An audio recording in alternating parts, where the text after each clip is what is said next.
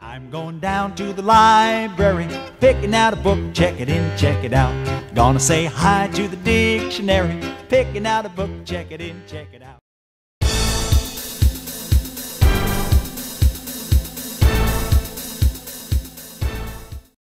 Okay. Hi, welcome to the New Holstein Public Library. Today we have a DIY event that could be for just adults or your whole family. We are going to be making fairy gardens. Now, this is something that really calls on creativity and whatever kinds of pieces of art that you have around the house that you want to use. What you're going to start with is a pot, and we do have these available at the library, and it'll be part of your kit.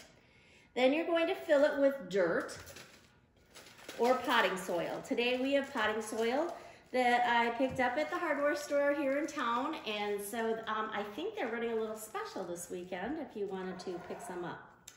So the next thing you're going to do is add some moss to the top. Fairies like moss. So you're going to spread that all over the dirt, giving it kind of a grassy appearance, or maybe even so that it looks like a forest, like the forest floor. And you're just going to spread it around. You'll find that this moss just peels apart if you've never used it before, and you can just stick it right on the top of the dirt. This will also be in your kit. And then you can see you just have a green cover. So you have your forest floor is there. Now, I stopped over at Lily Bees the other day, and she has these beautiful terrarium plants. And I didn't take them all, but I did get quite a few of them for us. But she does have some left. And what you're going to do is take them out of the pot. And you can see that I've taken mine almost down to the bare roots. And you're going to move your moss just a little bit to the side and then put your plant into the dirt. Just press it down inside there. Adding some more dirt. I'm kind of a messy planter in case you haven't noticed. So I got these 3 different plants. She has some others there too, so definitely worth checking out. She's got all kinds of cute stuff there too. Not that I'm getting anything for the sale pitch that I'm making here, but she does have really cute stuff. I love her stuff. There's always something going on in the Holstein and something to find. I know. What treasures. Okay. Then I have this 3rd one that I got. Now, you can put as many plants as you want in your plant. And one of the things that I've done before, sometimes I've made little fairy gardens that sit outside. They're not for inside the house. When I do that, I often use the plants that I have growing in my yard. So I might just dig up something and add that to the pot. Something to maybe give some height to the plant, to the pot, so that there's more levels. So then I got some chicks and hens. And I know a lot of people have these in their yard. I did not though. I don't know what happened to mine. My husband will tell you that flew the coop? They might have flown the coop with my chickens. No, the foxes ate my chickens in our yard. We, my husband and I have had chickens for quite a while, and we got attacked this year. There are some lovely little fox family that lives on the edge of town. And so now I'm gonna add this big one, I think, over here. And then I'm gonna leave the front of my pot open. I might not use that other plant because it might be too much. So once I get all the plants in, then it's time to think about what do I want to do to decorate? What do I want to make this look like? So I have a little open piece in the back and then this opening in the front. So as I start to put mine together, I am going to use some popsicle sticks. Now I just broke these in half and I'm gonna stick them in along this little hole in the back, and I'm gonna make a little fence back here. So I'm gonna stick them right next to each other.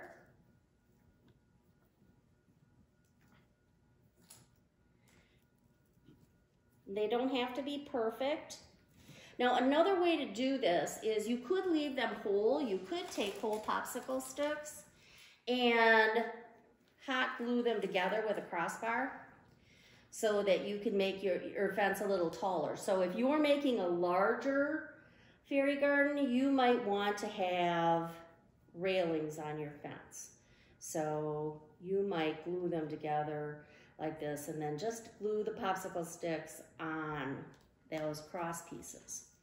So that would be another way to make that. You could also make a little hut or a lean-to with the popsicle sticks, but I don't think I'm gonna do that on mine today because I am going to make my little garden just outside. I am not gonna plant anything that's inside. How about you ladies? You mean to keep this outside? No, I mean, are you looking to make it look like there's a little house? Are you thinking, Oh no, I'm doing a path. You're gonna do a path, A path. okay? How about you, Justine? I got a table and chair set so it looks like it's outside. Oh, good. Oh, and it looks like the trees or the plants kind of look like little trees. That is really cute. So that is another thing that I would suggest. Now you can buy little tables like this with little chairs. Amazon sells them. So somebody told me that the hardware store has them, but I didn't see them when I went in. So when I went to go pick up the dirt, I didn't see them there. And they were kind of busy, so I didn't really get to ask much. But the other thing you can do is if your children have a playhouse for their little dolls, you can use that furniture. And then you can just set that in the little table and chairs. Sometimes people put just a chair. I have seen them they have like little picnic tables and different things like that. So that would be another option that you could do. Another item that you're going to have in your kit are these little flat beads. So I thought we have them in greens and blues, some tan colors, some clear colors, and did I say green? And yes. Green. So I thought in the front of mine, I would make like a little water. So I just am taking the blue beads and making them into maybe looking like a little pond in the front. So you'll notice that I don't have a fairy to put in my garden, and that's because my dog ate it. So it's a hazard. Like your homework? It's a hazard of having pets sometimes. She also ate the cat actually ate the little plants that I had at home. And the dog, she knocked the little fairy down and the dog ate it. So, yeah. So anyway, I purchased these. They're really cute. They are little hedgehogs. There's like a mama and a baby. And so I thought, well, maybe I would put them coming to get a drink at the pond. And I have a mushroom. So the other thing I wanted to tell you about this is you can purchase these. They're relatively inexpensive. I think these 3 items were about $5. So it depends. But the other thing that I would do if I had some time on my hands right now is I would make them using Sculpey. Sculpey is a kind of clay, and you can purchase it at almost any craft store. And it's very easy to mold. You could also use modeling clay. That would be another kind of clay that you could use, and that will then dry. So you can make little mushrooms that would go well in a little forest scene, or you could make little animals. Let's see. You probably can make furniture with it too. You right? could, yeah, I would just get some brown. That actually would be a really good idea. So we have some other beads that are available here at the library. We have some little birds. So if you wanted to set a bird in, I'm wondering if I can get him to sit right on here. He might, like he's sitting right next to my little plant there. So I have a little bluebird. Isn't it the bluebird of happiness? It is. So we could use him. We also, if you want to go for more of a Christmas theme, we have little candy canes, and you could put those in. We have these adorable sticks, and I just think these are so cool. Yeah. These would make a really good beach scene. Like you could make a path coming from your water, or you could use them to Surfboard. a surfboard. You Yes, definitely could do that, definitely. especially if you had a bigger one, and then you could put your ferry on the surfboard. Sure. That'd be cool. Yes. They also, I think you could make them into, I think you could turn them into a house. I think you could make them into, Oh, true. Yes. you know, That would be a neat to house. trim them and make them into a house. Yeah. Or at least the door for the house. So that would be cool. We also have some black marbles and some clear marbles. We have shells, and I see that Renee has used her shells on her path. So she made a shell path. It's really cute. Can you see that? That turned out really nice.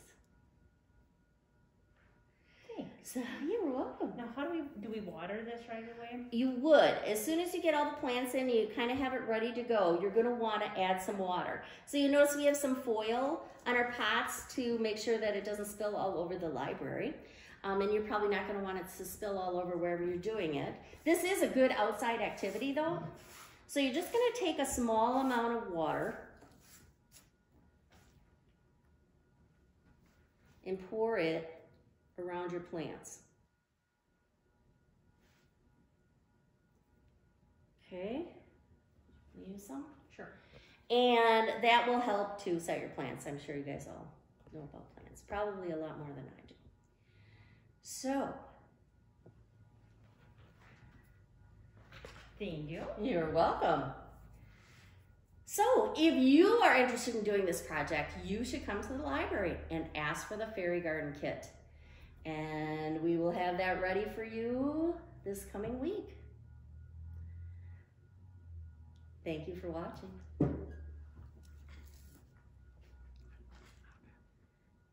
Just did it turn off?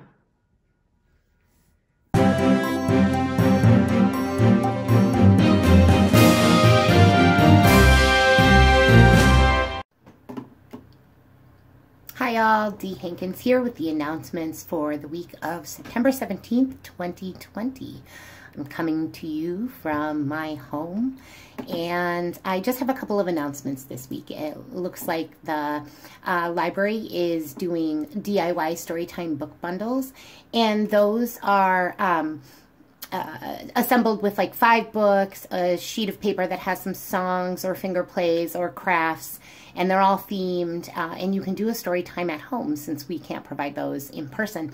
And you can pick them up at the library, and we have a few already put together and plan to continue to roll out different themes over the course of the fall. So please check in the library for what we have available. In addition to that announcement, I also wanted to let everyone know that Kiwanis Club will be at the Kiwanis soccer fields this Saturday, September 19th from 9 to 1 selling concessions. And so Kiwanis had a lot of fundraisers lined up for this summer, and those were thwarted due to coronavirus. And so this is an attempt to recoup some of that fundraising for those monies that go directly back into the community supporting youth endeavors. And so please go support the Kiwanis Club 9 to 1 this Saturday during those soccer games at the Kiwanis soccer fields. That's all I have this week. Please, if you are missing your announcements here, submit them to nhplnews@gmail.com. by Tuesdays at 5 p.m. and we'll get your announcement on our next week's agenda. Thank you.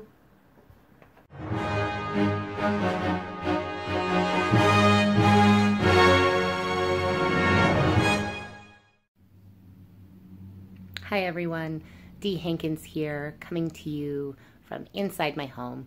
I was unfortunately unable to do the up-close interview with Brooke Bateman that had been planned for this week due to being sick earlier in the week. And so that will be in our next episode next Thursday. And unfortunately, there isn't one this week. I did consider interviewing my doggie, Frankie, but he wasn't really interested in it, so he wasn't giving me good responses. Anyway, my deepest apologies. I'm so sorry. We will be back next week with that interview, and so just tune in next week. Thank you. Bye-bye.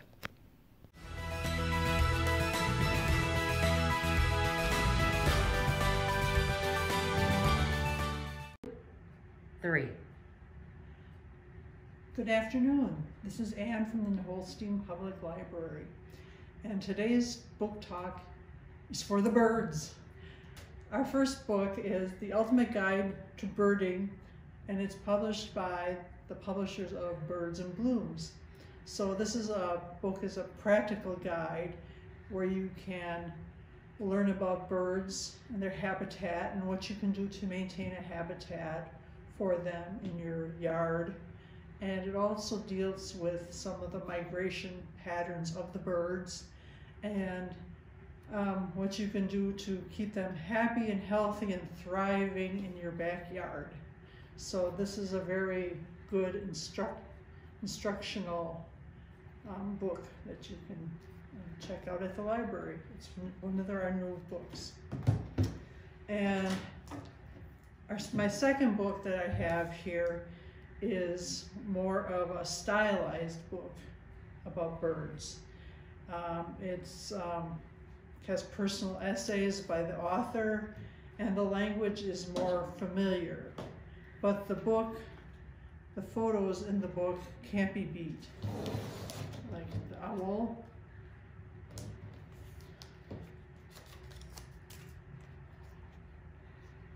And this guy. And him. So as you can tell, the book's photos, they don't have any background. It's mainly, all the emphasis is on the birds. So, and their colorations and their feathers and things of that nature. And the final book that we have that's new at the library is very popular, but unfortunately there's a lineup to check it out. So if you like it, by all means, put yourself on the holds list for it. And it's the Sibley's Guide. It's written by the man who wrote Sibley's Guide to Birds. So it's by David Allen Sibley, and it's called What It's Like to Be a Bird. From flying, nesting, to eating, to singing. What birds are doing it and why. So the author, of course, is very talented in drawing the birds. And he's a very avid birder, and he's very detail-oriented on the birds. So it should be interesting to know what the birds are doing with their time. But I believe that one should be a critical thinker, and when one reads a book, and I'm just wondering what some of those birds are doing. So my own analysis is this guy. I wonder what he's doing. It looks like this bird is ready to pick a fight. So I wonder about his nature, Is this the angry bird that's going to go beating up all the other birds? Because, he has his little flexed wings. But anyway, and this man, smoking pigeon nearly burns down London apartment building. So you don't know what bad seeds are in the bird world. So it looks like this guy's on a bad path to birdhood. So, well, with that, we'll leave you, and I hope that you feel free to check these books out, and have a good day, and we'll see you at the library. I'm going down to the library, picking out a book, check it in, check it out. Gonna say hi to the dictionary, picking out a book, check it in, check it out. I'm going down to the library, picking out a book, check it in, check it out. Welcome to Back of the Stacks. Oh, wait, no.